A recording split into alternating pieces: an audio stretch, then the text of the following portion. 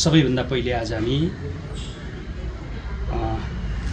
स्वर्गीय खड्गबहादुर थोप्राज्यूको निधन भएको आज कति तेस्रो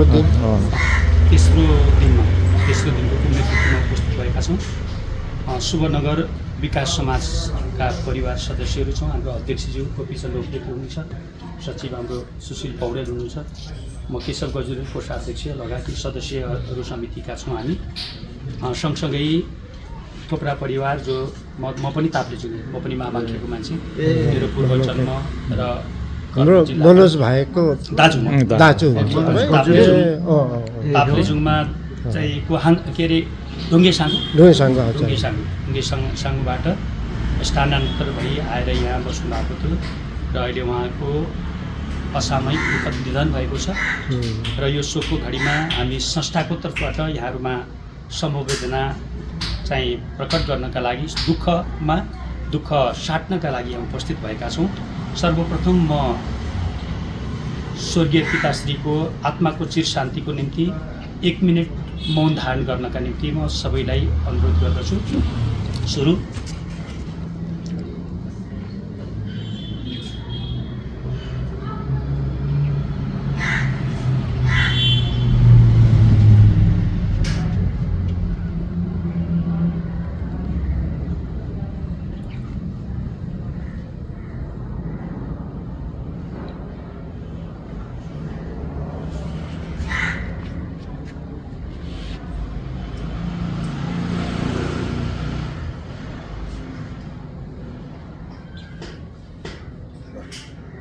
धन्यवाद सर। अब हामीले तयार गरेर ल्याएको समवेदना पत्र वाचन गर्नेछु र अध्यक्षज्यूको कर्बावलीबाट यसलाई हस्तान्तरण गर्नेछौँ। राजा रङ्क सबै समानौसका वैषम्य गर्दैन त्यो, आयो टप्प टिप्यो लग्यो मिति पुग्यो, टारेर टर्दैन त्यो, इन्द्रै बिन्ती गरून् झुकेर पाउमा त्यो बिन्ती मान्दैन त्यो। श्रद्धाञ्जली तथा समवेदना। जन्म 1995 चैत्र 30 गते, स्वर्गारोहण 2080 कार्तिक 29 गते, स्वर्गीय खड्गबहादुर थोप्रा। यस शुभनगर विकास समाजका सदस्य परिवार श्री डिकमाया पूर्ण चेम्जोङ र कमला टङ्क सम्भाम्फेका पूजनीय पिता ससुरा श्री खड्गबहादुर थोप्राको 85 वर्षको उमेरमा असामयिक निधन भएको खबरले हामी अत्यन्तै दुखित भएका छौँ। स्वर्गीय खड्गबहादुर थोप्रा छोराहरू श्री कृष्णबहादुर थोप्रा, श्री भीमबहादुर लीलाकला थोप्रा, श्री मानबहादुर लक्ष्मी थोप्रा, श्री इन्द्र सावित्रा थोप्रा, श्री विपिन निशा थोप्रा तथा छोरीहरू श्री डिकमाया पूर्ण चेम्जोङ, छोरी ज्वाइँ श्री कमला टङ्क सम्भाम्फे एवं श्री जानुका गणेश तामाङ समेतका आस्थाको धरोहर पिता ससुरा बुवा हुनुहुन्छ। जन्मपछि मृत्यु प्राकृतिक शाश्वत सत्य भए तापनि यस्ता घटनाबाट मानिस दुखित हुन्छ। यस्तो दुःखद घडीमा मृतकप्रति श्रद्धा र परिवारजनमा हौसला प्रदान गर्नु मानवीय दायित्व हुने गर्छ। थोप्राको आत्माको चिर शान्तिको कामना सहित भावपूर्ण श्रद्धाञ्जली अर्पण गर्दै शोक सन्तप्त परिवारमा यो पीडा सहन सक्ने शक्ति प्राप्त होस् भन्दै गहिरो समवेदना व्यक्त गर्दछौँ। शुभनगर विकास समाज परिवार, बालकोट, भक्तपुर, 2080 8 महिना 3 गते। अध्यक्षज्यूलाई यो हस्तान्तरण गर्न म अनुरोध गर्दछु।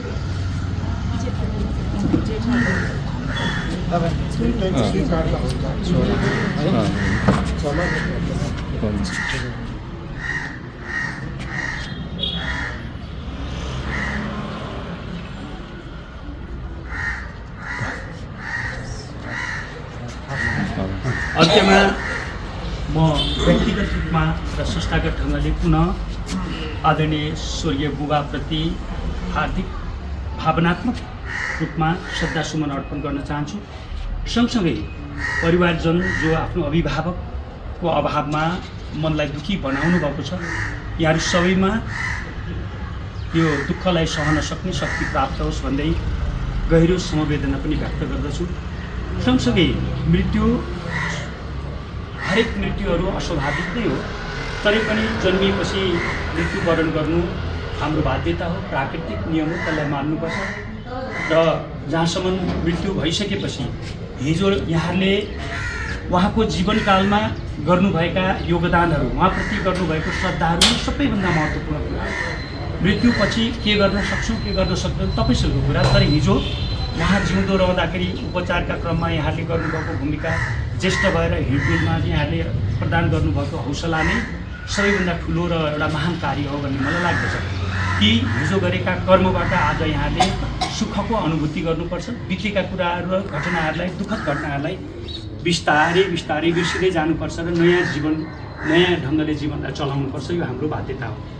दोस्रो कुरा, सौभाग्यमानी हुनुहुन्छ हजुर, अनि यहाँको अझै यो चाहिँ तपाईँको नाति नातिनाको सङ्ख्या, प्रनाति पनैतनीका सङ्ख्या जोड्ने भने दर्जनौँ प्रनाति पनातिनाको एउटा ठुलो परिवार जो आजको सन्तति, हाम्रा जम्मा एउटा सन्तति होइन भने यो गौरव गाथा जो बुबाको कारणले प्राप्त भएको छ। हामीले जहिले पनि बितेर जाने अग्रजहरूलाई र बितेर जाने हाम्रा चाहिँ तपाईँको अभिभावकहरूप्रति श्रद्धा गर्नुपर्छ कि उहाँको योगदानका कारणले, उहाँको देनका कारणले यो धरामा हामीले जीवनलाई सुखद ढङ्गले अथवा जीवनले खुसीपूर्वक बाँचिरहेका छौँ। यहाँका नयाँ नयाँ परिवर्तनहरूलाई हेर्न पाइराखेका छौँ जो उहाँको योगदान हो। त्यसलाई जहिले पनि श्रद्धा गर्नुपर्छ। त्यसो हुँदा हिजो उहाँले परिवारमा, समाजमा दिनुभएका सकारात्मक सन्देशहरूलाई चिरस्थायी बनाउने कुरामा, सधैँ बिर्सिन नहुने बनाउने कुरामा यहाँहरूको सामूहिक योगदान होस्। उहाँहरूका बुबाले हिजो समाजमा उपयोगी कामहरू के गर्नुभयो ती कुरा स्मरणयोग्य बनाउनुहोस्। कुनै चाहिँ विद्यालयलाई सरसहयोग गरेर हुनसक्छ, बुबालाई आफूले मात्रै होइन समाजमा सामाजिकीकरण गर्न सक्नुभयो भने बुबाप्रतिको चाहिँ सच्चा श्रद्धा सुमन हुनेछ। र सँगसँगै उहाँहरूले हामीलाई पनि पाठ सिकाउनु भएको छ, जसले गर्दा आज 85 वर्ष सरदर नेपालीहरूको आयुलाई हेर्दाखेरि यो चाहिँ असामान्य होइन, सामान्य हो। यद्यपि मृत्यु आफैमा सबैलाई दुःख छ।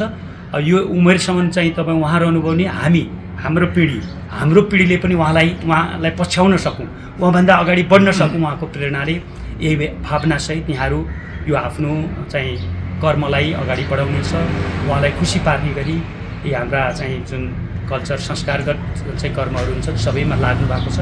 यहाँहरूलाई त्यो चाहिँ मोक्ष प्राप्तिका निम्ति सफलता मिलोस् यही कामनासहित म पुनः बुबाप्रति हार्दिक श्रद्धा सुमन अर्पण गर्दछु।